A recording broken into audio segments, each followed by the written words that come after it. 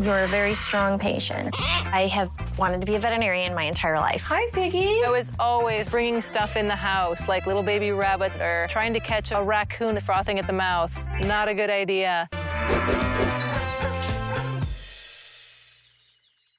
People that love to learn, I love to teach.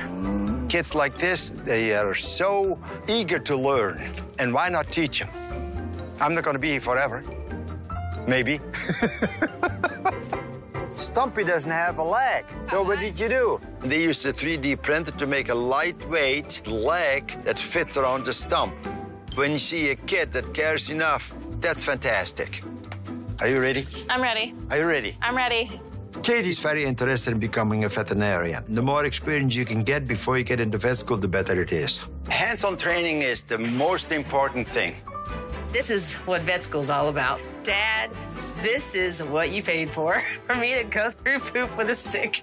There's days when I see 11 different species. I never know what I'm going to see when I come into work on any given day. It's gonna be a gluten pig. That's cool. This is the first time I've ever heard of a pig being trained as a service animal. Have you ever done a correction before? No, never. I've actually done it on a hamster before. On a hamster? It's lifelong learning. You never stop learning, and that's the awesome thing about veterinary medicine is there's so many versions of being a vet.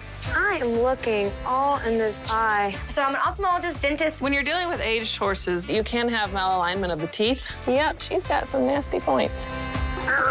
Radiologist, surgeon. You want to go and start pulling out the gut? We have to cut out the dead part of the intestine. That makes this a pretty serious surgery. Gut looks pretty good. As a veterinarian, I have a lot of hats. It's what makes this the best job in the world.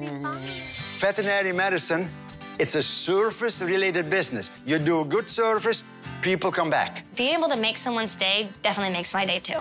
I am really overjoyed. You give me a hug, because I know you're a nervous wreck. Oh, honey. Work on being able to communicate. I need to connect with the owners, because if I don't, I can't make a difference in the pet's life. Thank you so much. Oh, great. I love this. He's gonna make it.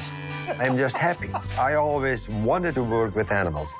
Follow your passion. Do what you love. And follow your heart. Good morning. Surprise for you. Look. Oh, my gosh! Oh.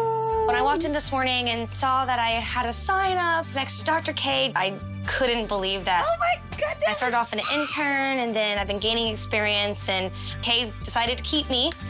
I could have gone to school to be anything, but I'm so happy that I'm a veterinarian. I couldn't imagine a more fulfilling life.